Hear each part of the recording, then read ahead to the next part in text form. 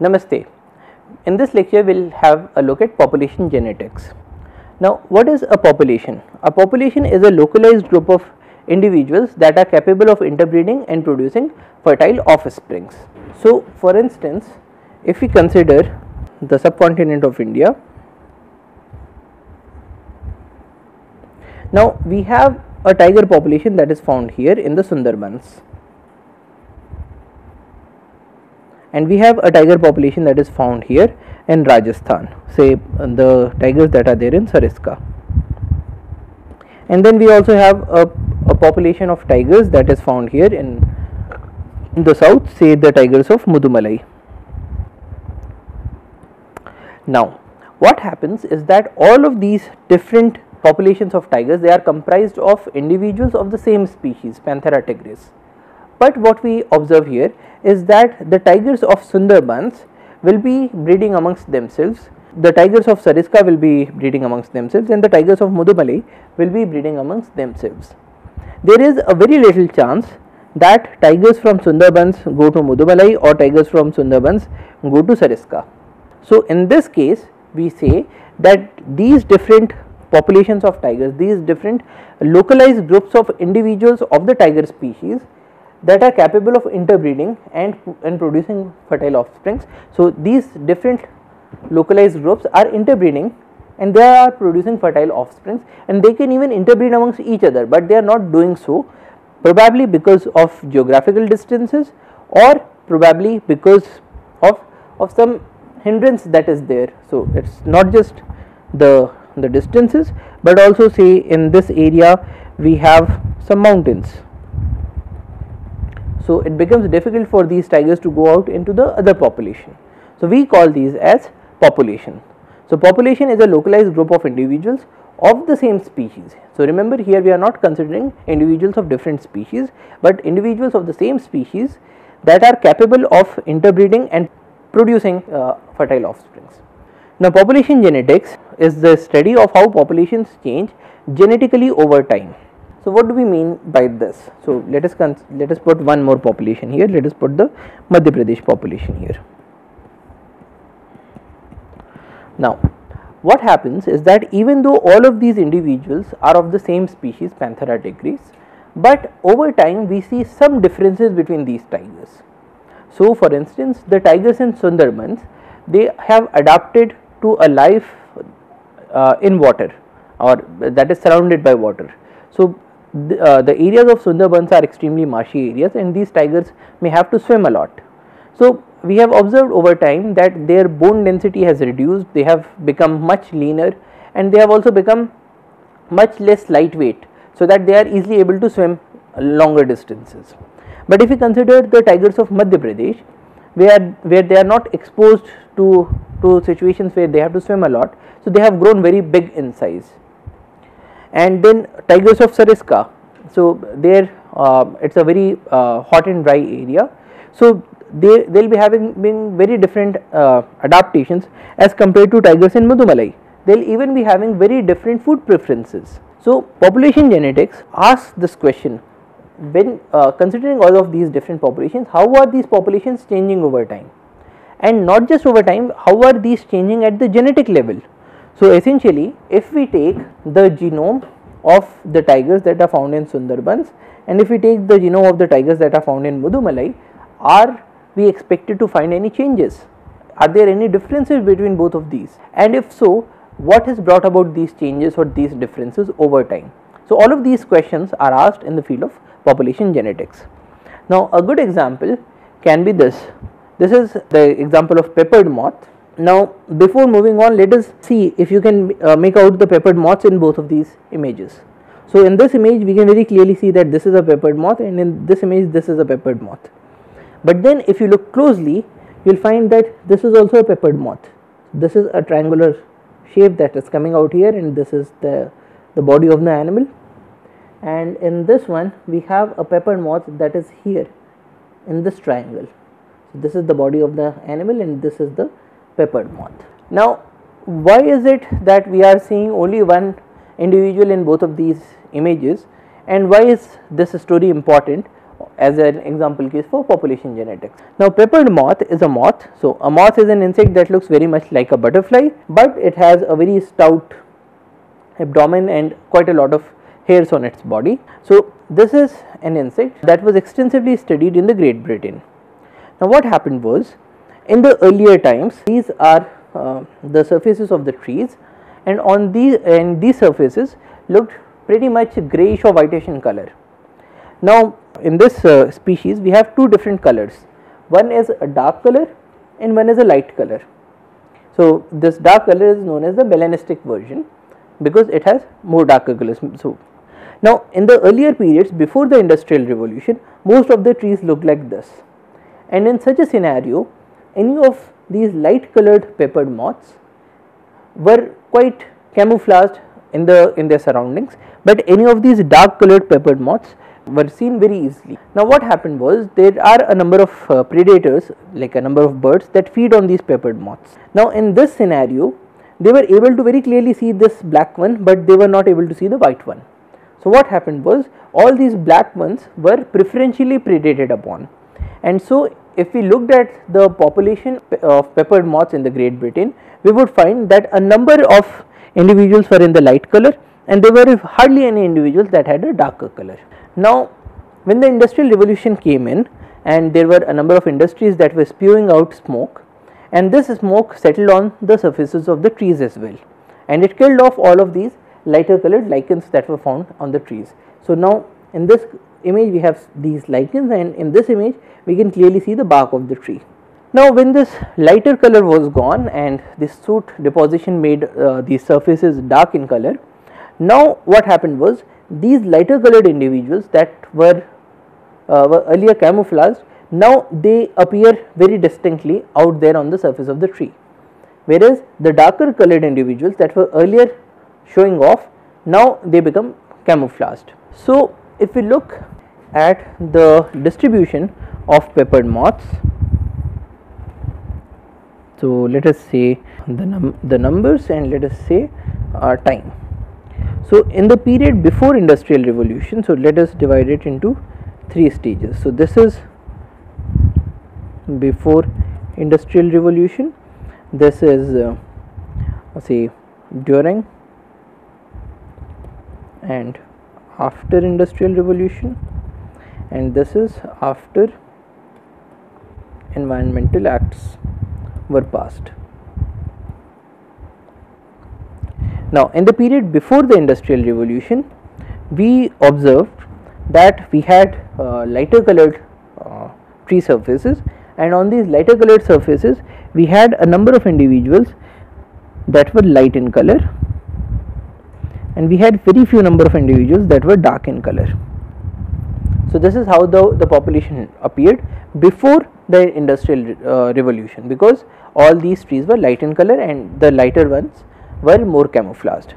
Now, during and after the Industrial Revolution, we got a situation in which the lighter colored individuals population or the number went down and the darker ones increased, because with all of these dark colored tree surfaces, the lighter ones were preferentially predated upon and the darker ones were left out. So, we saw that after a while a number of individuals were darker in color and there were very few number of individuals that were lighter. Now, what happened was, after the great smog of London, so there was a very heavy outcry because of these industries and because of the smoke that was given out not only by these industries but also in the homes. So, a number of environmental acts were passed, the Clean Air Act and so on. So, after that these barks again became devoid of the soot and they again moved back into the lighter color. So, once that happened, again we had the same situation as before. The black moths were very clearly visible and the white ones were not visible, and so after a while we saw that the lighter population again became more dominant and the darker population were preferentially eaten out. So, this is at the level of the phenotype, but then as we saw in the previous class, in the case of the color of the flower, we had considered two alleles, one was a purple and one was the white colored. Similarly, in this case we had two alleles, one was say dark colored, so let us call it dark, and the second one was a light in color. Now we do not know which one is the dominant one, so we will call it D1 and D2, or say D dark and D light. Now these are two alleles that are found in the population. If you have an individual that has the dark allele, then it becomes darker in color. If you have individuals that are homozygous for the light alleles, we have the lighter individuals. But when we observe these phenotypes, then we can also see that there was a change in the genotypes of or the frequencies of these alleles that were found there in the population. So because of the impact of the environment, as trees became darker, so the frequency of the darker alleles increased, and then later on it decreased. Now questions such as these or studies such as these are done in the field of population genetics. Now these are some differences, but then how are these differences different from or similar to the evolution that we talk about? So population genetics is very closely related to evolution. Evolution is the genetic adaptation of organisms to their environment. Now in the case of our peppered moths, we are also seeing a genetic adaptation of the organisms to their environment, but then this genetic adaptation is only at the level of the different alleles and the frequencies of these alleles that are found in the population. But then once these genetic adaptations become so permanent that they may even lead to a new species, then we can relate that to the evolution of the newer species. So when we talk about evolution, so here also the population is evolving to a threat, or this population is evolving to a new change in the environment that has come up. Now evolution, when we look at its definition, it says genetic adaptation to the environment. So what is adaptation? So adaptation refers to any alteration in the structure or function of an organism by which the organism becomes better able to survive and multiply in its environment. So in the case of our peppered moth, there was an alteration in the structure of the organism or in the color of the organism, because of which the organism became better able to survive and multiply in its environment. So it was an adaptation. Was it genetic? Genetic means related to genes or informational sequences regarding traits or functions, or heredity. So was this adaptation a genetic adaptation? The answer is yes, because it was because of a change in the frequencies of these different alleles of this particular gene that was coding for the body color, which was found in the population. So it was a genetic adaptation. It was an inheritable fitness. Why was this an inheritable fitness? Because in the case of coming back to the drawing board, so in the case of these individuals that were darker in color, their progeny were also darker in color because they were having these alleles in preference. So it became a fitness that was inheritable. So it moved through heredity. So why do we call it a fitness, and what is the definition of a fitness? Fitness is the ability of a particular organism to leave descendants in future generations relative to other organisms. So basically, when we talked about these darker colored peppered moths in this period during and after the industrial revolution, where the barks of the trees were getting darker, so this darker color was able to give it an ability of leaving more number of descendants in the future generations, because not only was the adult moth saved from the predators, but also its progeny were also saved from the predators because they were also darker in color relative to the other organisms, and these other organisms were those in the lighter color. So in this period, these darker individuals had an advantage. Before the industrial revolution and after these environmental acts were passed, the lighter colored individuals had a more advantage. So if this fitness, evolution acts to maximize fitness through the process of natural selection. If this fitness continued for a longer period of time, then it would have been selected through the process of natural selection in the process of evolution. So what are the characteristics of fitness? Fitness is environment specific. So in the environment where we had lighter colored tree barks, there was the lighter color that was giving fitness. In the environment where we had darker colored tree barks, there was a darker color that was giving the fitness. So, it is environment specific. Also, it is species specific. So, this dark and light color would have helped the peppered moth, but maybe it would not have helped much the predators. So, this fitness is species specific. Then high reproductive rate alone does not mean higher fitness, but higher survival of more progeny does.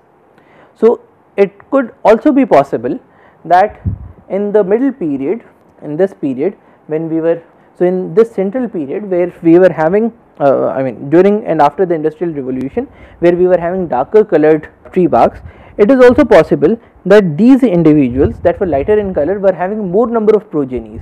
So, for every female moth, say this one was giving say 10,000 eggs and this one was giving say 8,000 eggs, but just higher number of eggs or higher reproductive rate will not mean a higher fitness, because it is also related to the higher survival of more progeny.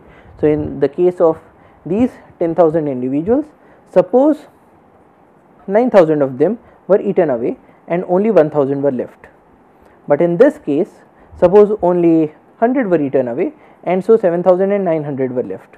So, in this case we would say that this has a higher fitness. Next, fitness should be measured across several generations. It is a long term measure. Now, in this case a peppered moth has a very short generational time, so it is a few months. So, we are talking about a long period as compared to the generational time. We are talking about say a few decades of times at a go. So, fitness has to be measured across several generations. It cannot be measured in one generation or two generations. And fitness works at the level of the complete organism, not on individual traits such as size or speed. So, when we talk about fitness, we are talking about whether the organism was able to survive and produce a number of offsprings, and those offsprings were able to survive for the next generation. So, it is not related to just one or few traits of the organism, but it deals with the complete survival of the individual. So, it works at the level of the complete organism, not at the individual traits. Now, when we say that fitness is selected by natural selection, then natural selection is defined as the process in nature by which only those organisms that are best adapted to their environment tend to survive and transmit their genetic characteristics to the succeeding generations, while those less adapted tend to be eliminated.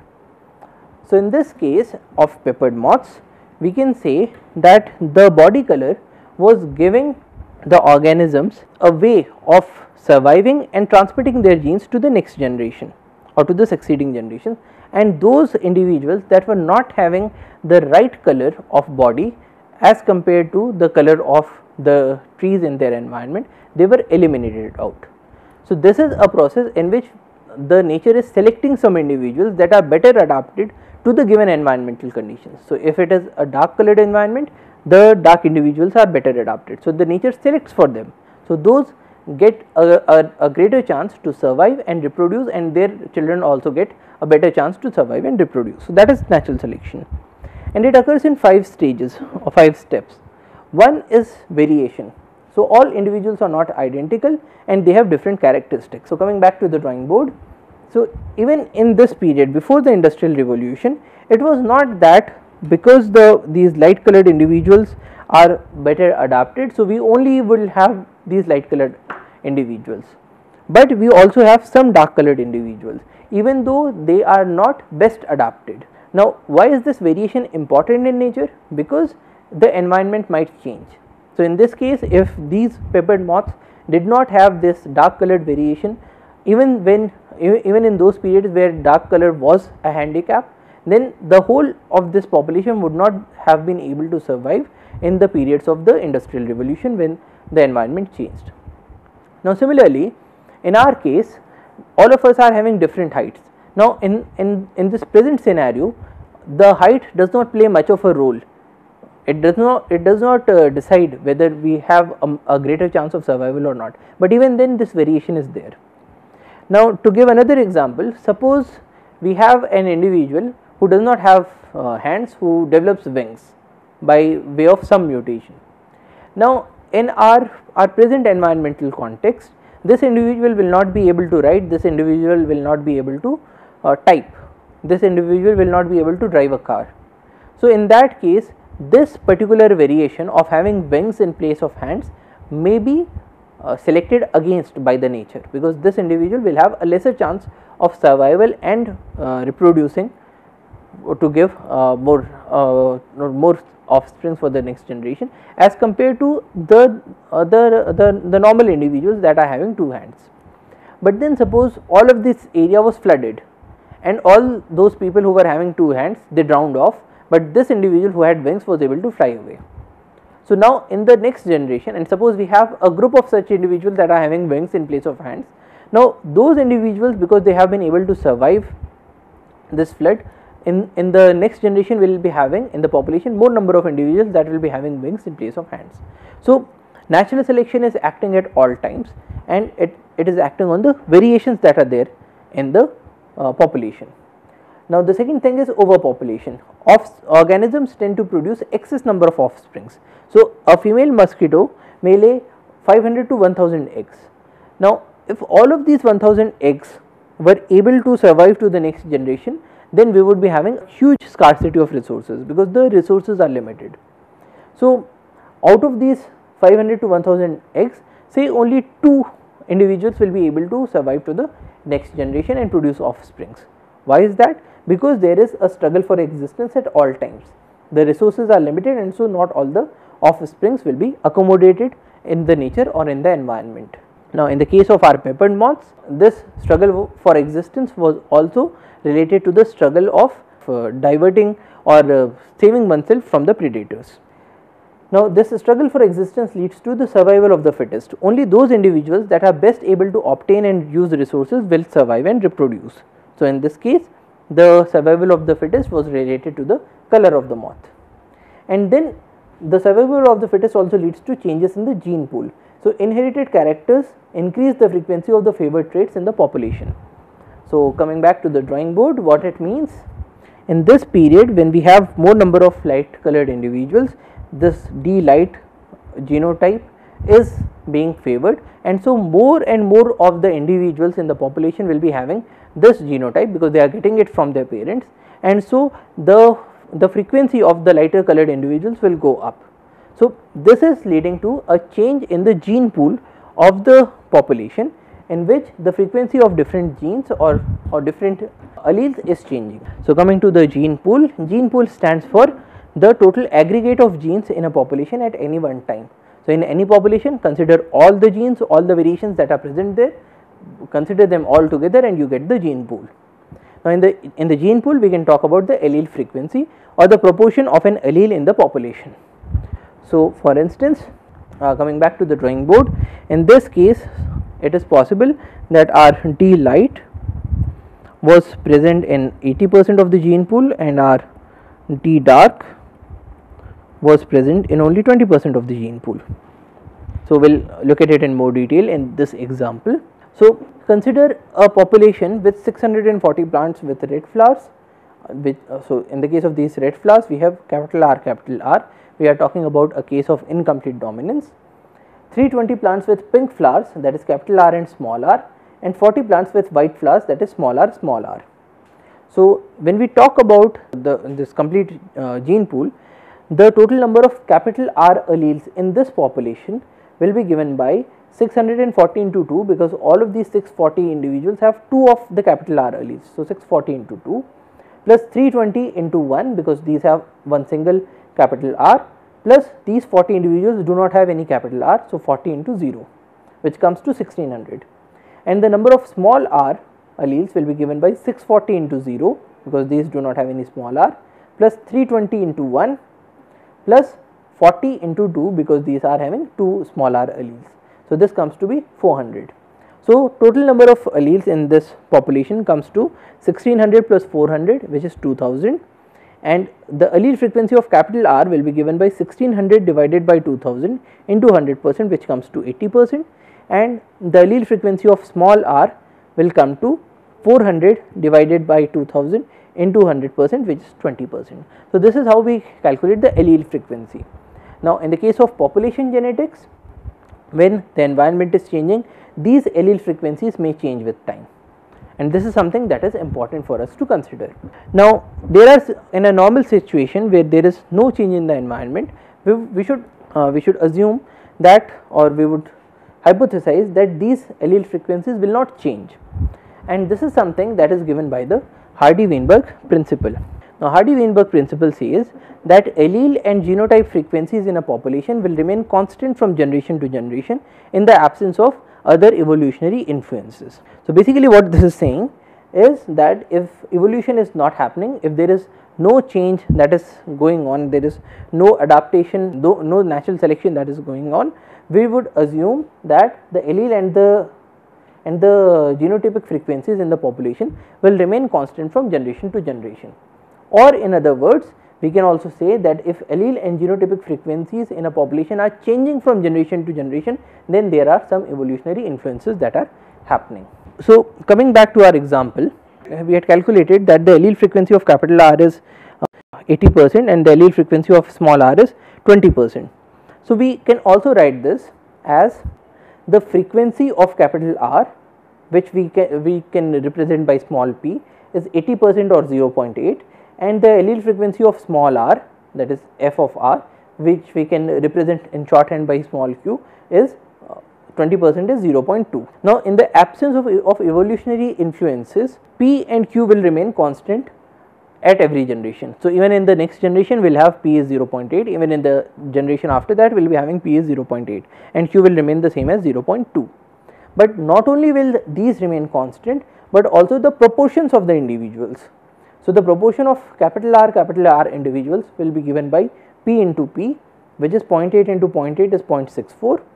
The frequency of small r individuals will be given by by q into q, which is 0.2 into 0.2, which is 0.04, and the proportion of capital R small r individuals will be given by 1 minus the sum of both of these, which comes to be 0.32. So, essentially what we are saying here is that if you have p is 0.8, q is 0.2.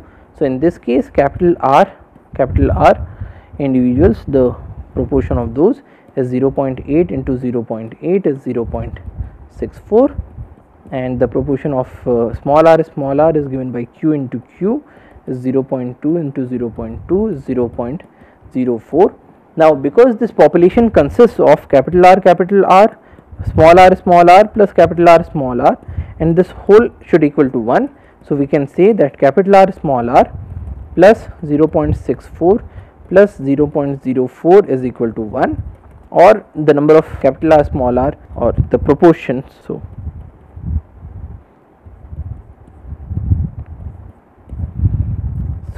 the proportion of capital R small r will be given by 1 minus 0.68 or 0.32.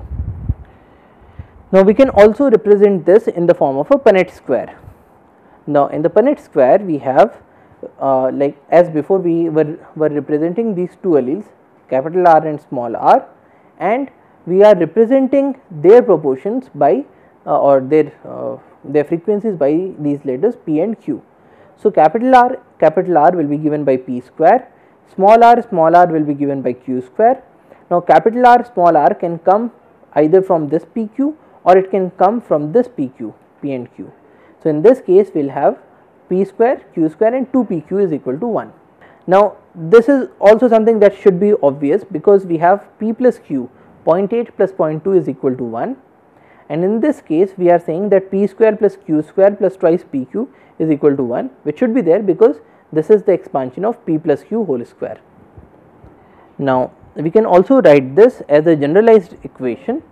So, in place of considering only two alleles, so in our example we were considering capital R and small r, but let us say that we have n number of alleles, so a1, a2, a3 up till an, with their allele frequencies that are given by p1, p2 up till pn.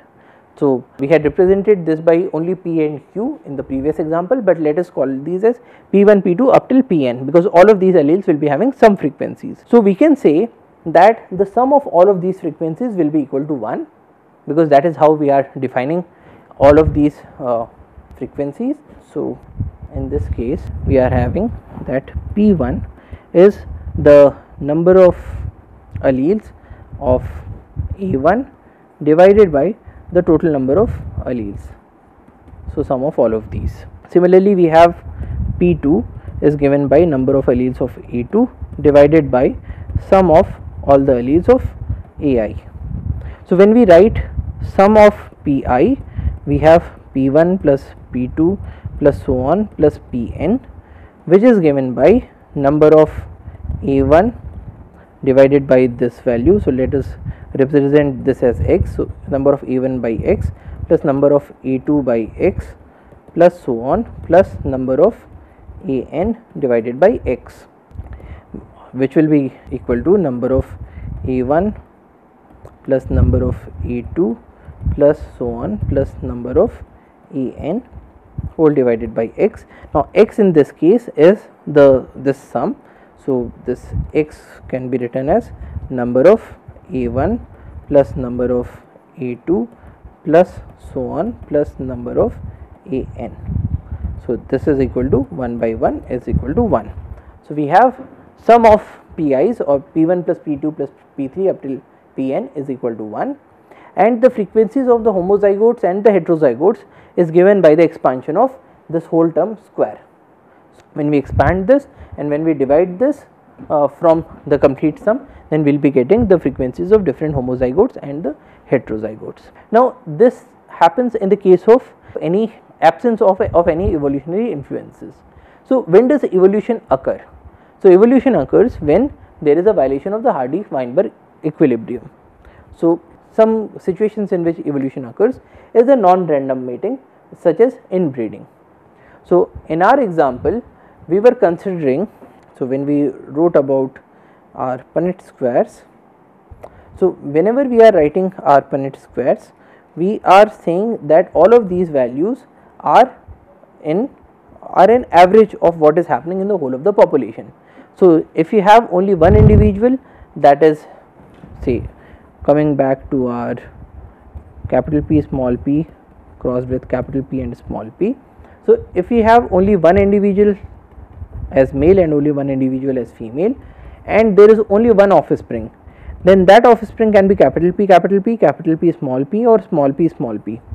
But we can never be sure which of these will it be. So it is a stochastic phenomenon, it is a random phenomenon. Which of these genotypes will the offspring get? Now when we talk about the ratios 3:1 or 9:3:3 3:1 or so on, we are considering that a number of such matings are happening in a large population of parents that are having these genotypes. Only then we will be able to make any derivations about the next generation.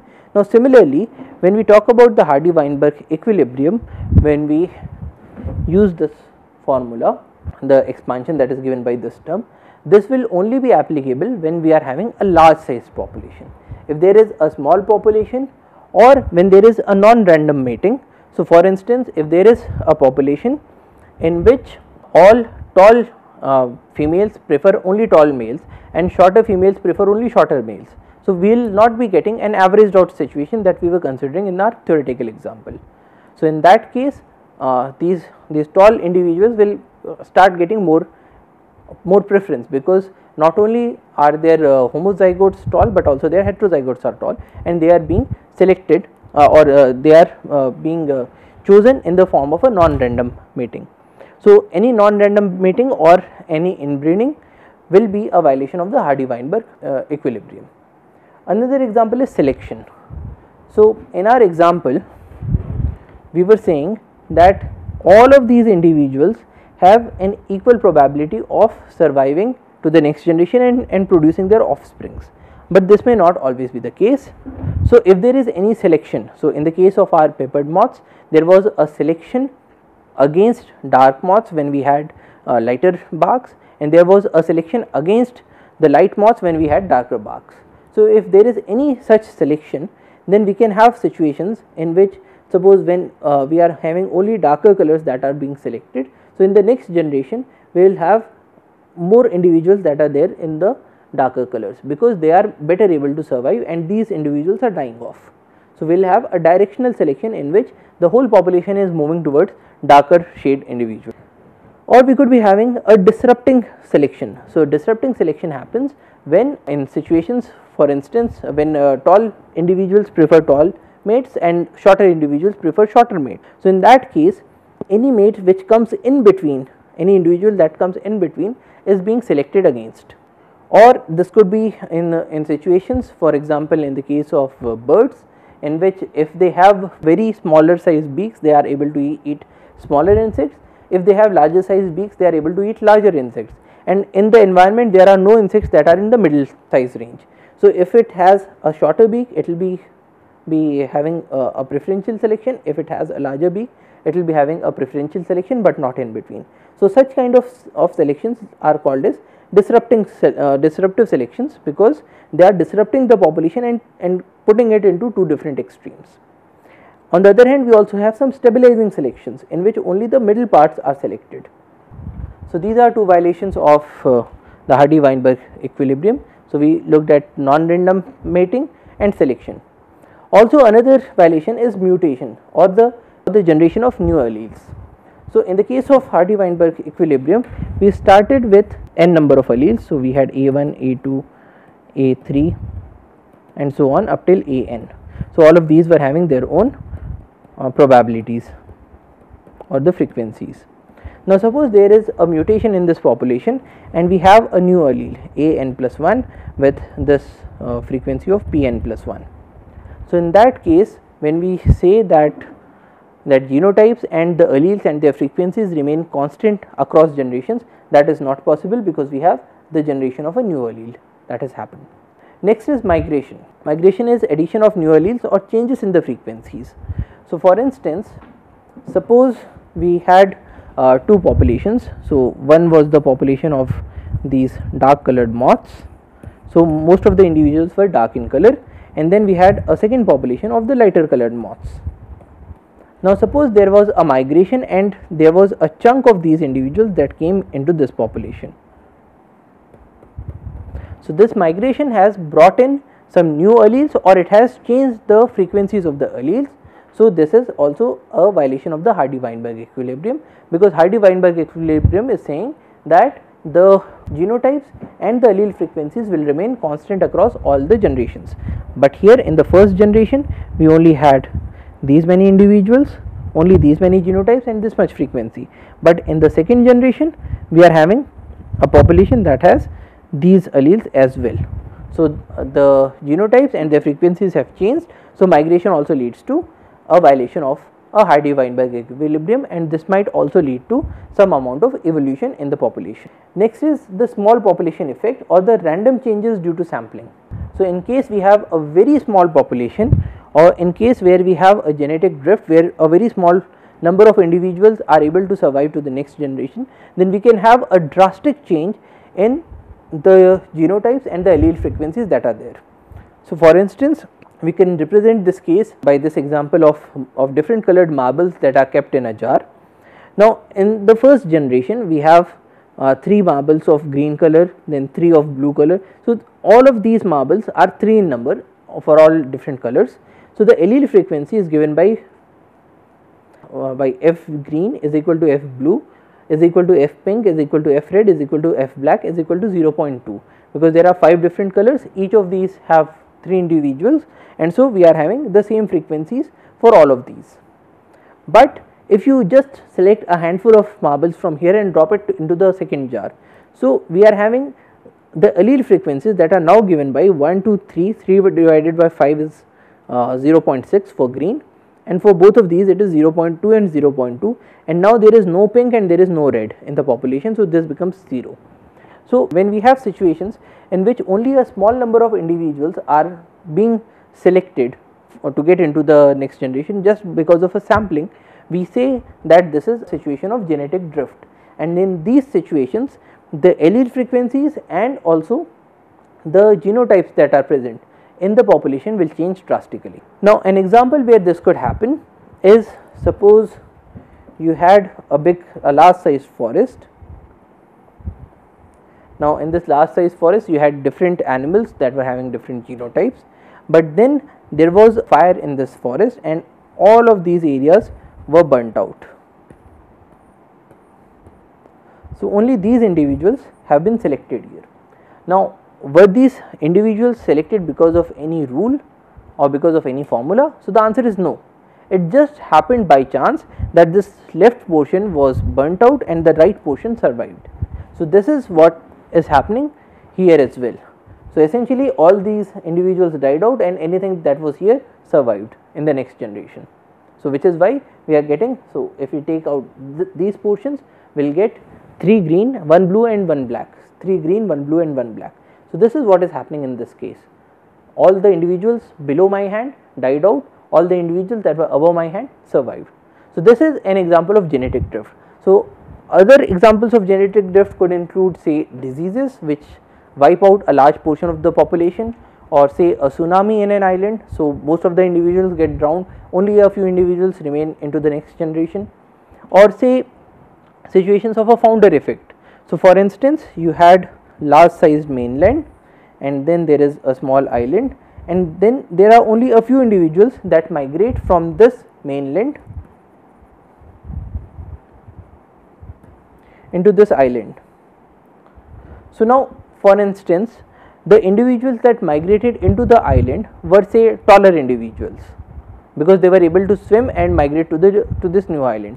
So all the individuals that are born in the island will be having a higher frequency of the tall alleles in their population. So their genotypes and their allele frequencies in the gene pool will be very different from what we see in the mainland. And after a while, these changes will be exacerbated because all the individuals in the mainland, because they are having their gene frequencies that will remain constant with generations. So they will remain in an average height. But all the individuals that moved into the island, they started with a taller height and they will continue as a taller height, and after a while it may even become that both of these populations will turn out to be very different species because they are now no longer able to breed amongst themselves. So situations such as these go by the name of genetic drift, and these are sampling effects just because there are some individuals that were able to survive or only some individuals that were able to move into the next generation. So in this lecture we saw that every population is going to have different individuals, and those different individuals are able to mate amongst themselves and they are not mating with any other population that is nearby. So in these circumstances, the genotype and the allele frequencies that are there in the population, because they are constantly and randomly mating with each other, they remain constant across generations, a phenomena that we refer to as the Hardy-Weinberg principle. Now if there is any deviation in the Hardy-Weinberg principle, if these allele frequencies are changing to some direction, either because of selection or because of non-random mating or because of any new allele that has come up due to a mutation or a migration or maybe some sort of a sampling effect. So we will get two populations that are now changing with time. An example from the field of wildlife conservation could be tigers from Sundarbans and tigers from Sariska. Both of these populations have remained separate for quite some time. Our Sundarban population is breeding amongst Sundarban tigers and the Sariska population is breeding amongst the Sariska tigers, and they are being put across different selection pressures. So one population is in a very hot and dry climate, the second population is in a very humid climate and has to swim a lot. So because of these different selection pressures that are acting on both of these populations, we develop different traits and different allele frequencies in both of these different populations. Now when we talk about conservation of any species, all of these variations need to be conserved. Conservation of these variations important because we do not know in future which of these differences will be important for us. So for instance, if to take an extreme example, suppose the whole of our country became flooded. So in that case, Sundarban tigers will be able to survive, but all other tigers will be slowly wiped off. Or for instance, because of climate change, all of this area became extremely hot and dry. So Sariska tigers will be in a better position to survive, but the other populations of tigers will be slowly exterminated. So when we talk about conservation of a species, it is important to maintain all of these different variations because we do not know what the future will bring for us. So maintaining of all of these different variations is important, and it is also important that we do not mix all of these different populations together. Otherwise, we will come up with a population that is neither suited for Sundarban like areas, not suited for Sariska like areas. So, we discussed all these different topics in this lecture. So, that is all for today. Thank you for your attention. Jai Hind.